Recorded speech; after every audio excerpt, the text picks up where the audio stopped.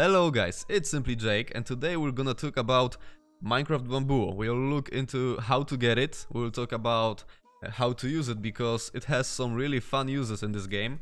And at the end of the video I'll show you a simple tutorial on how to build a farm if you don't have tons upon tons of lime blocks or honey blocks.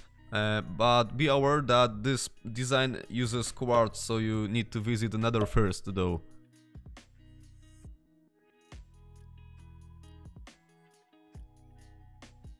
Okay, so probably the most obvious way to get yourself a bamboo is just to find a jungle biome and try to search there. You will eventually end up with bamboo because it should be there. But if for some reason you can't find the jungle biome, or for some reason your jungle biome doesn't have any bamboo in it, you can always try other ways. If you are still trying to find jungle biome in order to get yourself a bamboo, I really recommend doing that while swimming in the oceans, because there is around 10% chance that you find bamboo in the shipwrecks. Okay, so this part is especially for the people who enjoy water, because if your jungle biome for some reason doesn't have any bamboo in it, you can try fishing while standing in a jungle biome. That yields small chance, but it's possible to get yourself a bamboo this way. If you had enough luck and you found jungle temple, chances are that it will probably contain bamboo, because it's like 50% to spawn in it, so yeah, you have bamboo and other loot too.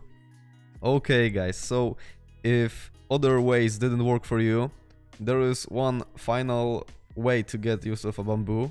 You must be in a jungle biome and you must wait for a panda to spawn. If for some reason you would want to kill them for that bamboo, you can do it. In Java edition they will always drop one, but due to their sweetness I won't show this in this tutorial.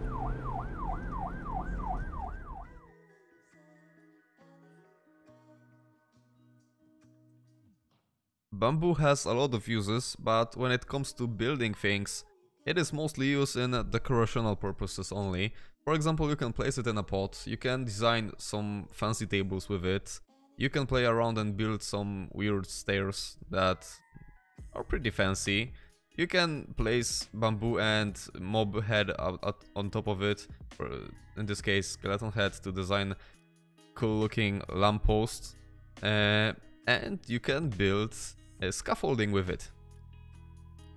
Okay, scaffolding, a really cool topic, because you can use it to do a lot of things. Firstly, it's nice, stable. You can put it almost in any building. But when it comes to crafting this, you only need 6 bamboos, you only need 1 string, and you get 6 scaffoldings. And what's cool about this block is that when you place it once, you can just spam it on this one block and it will just stack up as high as you want. You can use this whole block like a ladder and you can go down as well. And what's cool about it is when you are on top of it, you can just place the scaffolding on the side, but no more than, I believe it's 6 blocks from the middle one. Yeah, it's 6 blocks. No more than 6 blocks. But it's still pretty nice way to ease yourself while building a lot of things. And if you want to destroy this, you don't have to just destroy every block. You just have to destroy the one that is connected to the ground. Fun fact, apart from scaffolding, you can also craft sticks with it. Scaffolding is not only useful while building things, you can also use it on your travels. For example, if you want to cross big gap and you don't have any materials that you want to spend on building bridge, you can just do it with the scaffolding. When it comes to the end, it will just stack itself back up and you will be able to pick another direction and where you want to go. So yeah, it's pretty easy to craft, it's pretty easy to build, and it's even easier to get back to your equipment. Okay, so another cool application of bamboo is that it can be used as a wall against raids.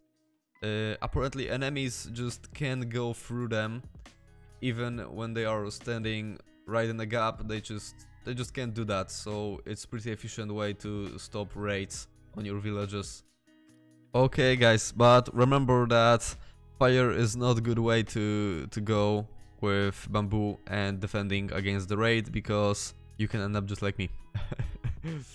I quickly jumped into my single player test world because I want to show you that bamboo can be really useful when it comes to smelting things, because it's outstanding fuel source, can be used almost indefinitely. As long as you have enough storage of bamboo, you will be able to smelt almost everything in almost any quantity, and probably that's one of the best applications of bamboo in Minecraft.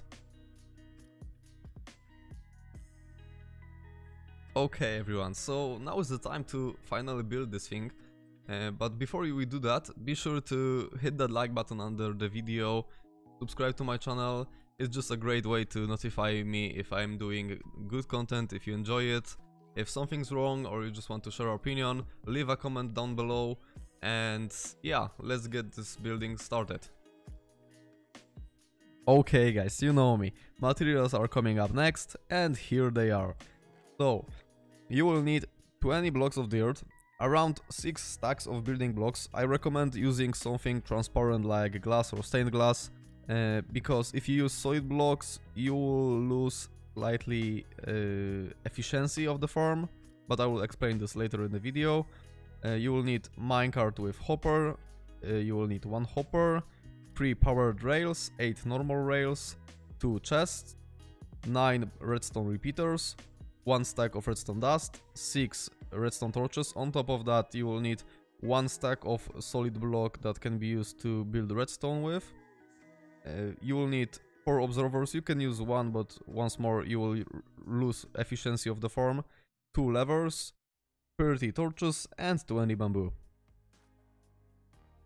When it comes to the farm, it's rather small design. It's not meant to be used in a super smelter of sorts. Basically it will cover 1, maybe 2 furnaces. I've personally used it with 1 furnace and I was good.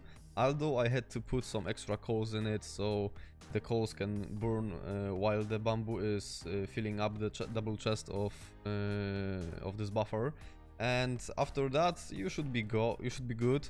But once more, it's not meant to be a part of super smelter. If you want a bamboo farm in a super smelter, you will need a lot more of that, and you'll probably need slime blocks or honey blocks in order to harvest it. So yeah, it's rather for your own personal needs while living early game.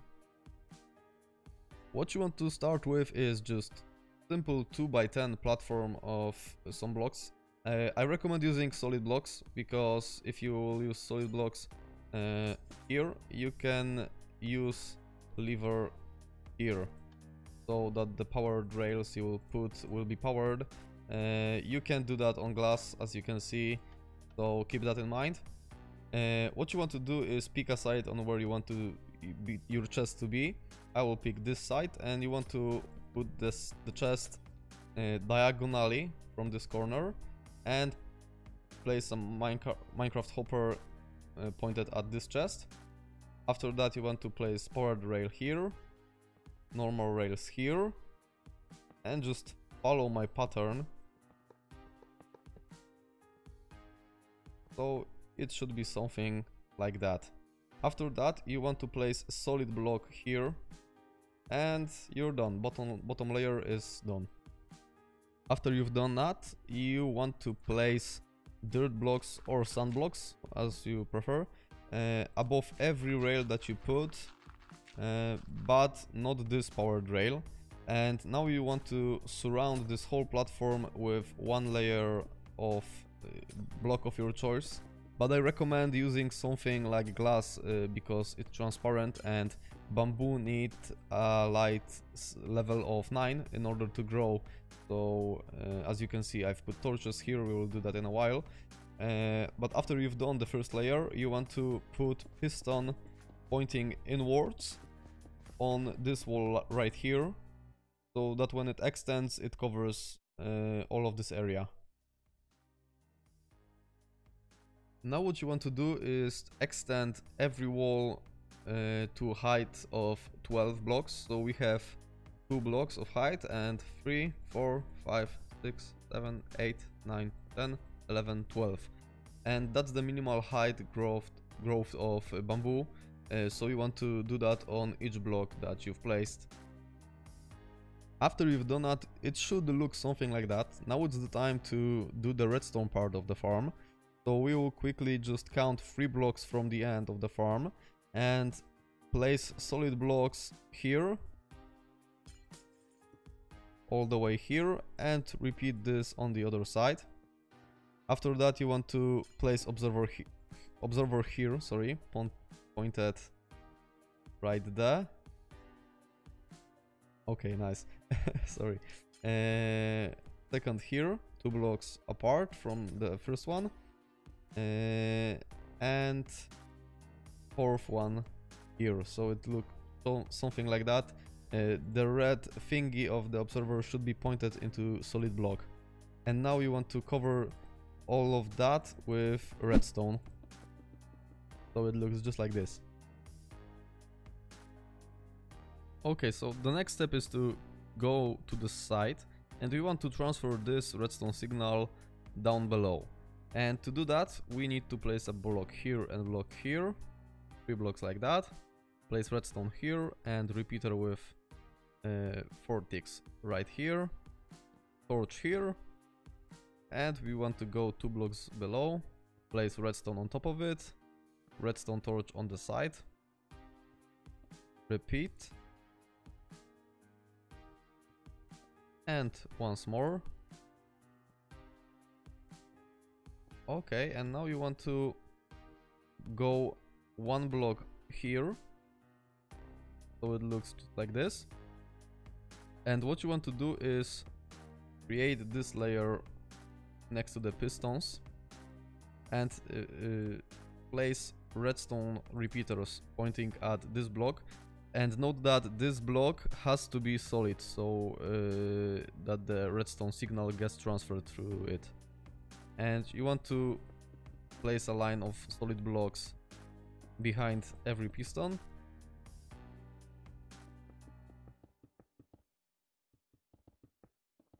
So it looks just like this.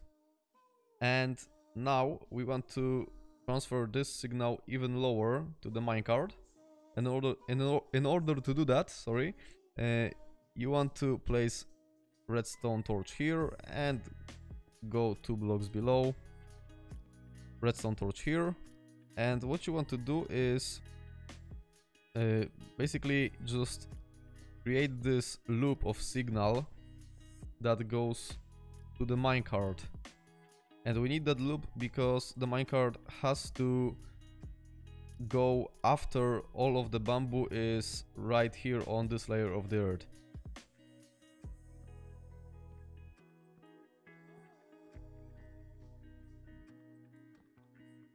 And place either redstone or just solid block here. It can be good both ways. And you want to put solid block above the minecart hopper. And you're done. Okay, now that the redstone part is done, you want to place your bamboo. And in order to do that, you can destroy this whole layer of blocks and place a bamboo. And you can set torches on this layer of the earth and count 5 blocks above. 1, 2, 3, 4, 5. And on the 5 block you want to place second layer of torches. Keep in mind that if you used solid blocks, the light from these torches won't penetrate it, and you will have to probably just do something like that, like here. This is a slightly worse way because bamboo can get stuck on the side here, and you will have slightly loss of efficiency, but that's okay if you can't afford transparent blocks or just don't like the looks of them. And you want to count 5 blocks from this line of torches again. 1, 2, 3, 4 and 5, and on the 5th layer you want to place your torches. Okay, so now it's the time to place our minecart hopper here. Keep in mind that it has to be minecart hopper so it can pick items of this block. Additionally, if you want to further extend the efficiency of this farm and you've used transparent blocks like I did here, you can place a layer of them here so the items won't fall to through this gap. But if you have solid blocks instead of glass, you will probably want to have this gap here because the bamboo will not grow without light. And now I want to show you how to hook this buffer to existing smelter.